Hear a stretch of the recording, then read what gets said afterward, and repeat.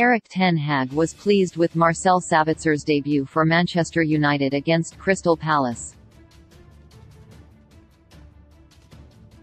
After Casemiro received a yellow card in the 70th minute of Saturday's contest at Old Trafford, there were multiple changes made by Ten Hag in an attempt to survive the late onslaught, and that included replacing Antony with Lonnie Sabitzer.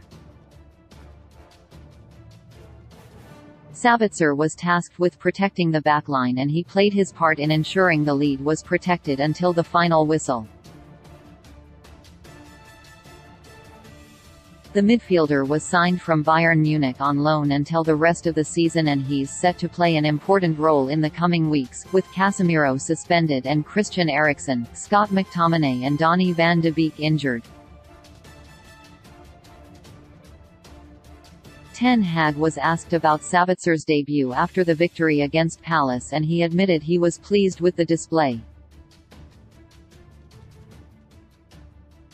"Yeah, Sabitzer, understands football. You see that straight from the start and in training as well," Ten Hag told MUTV.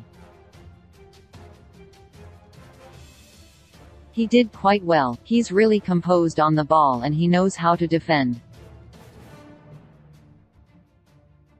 We need such players who understand the game and who also bring the right spirit."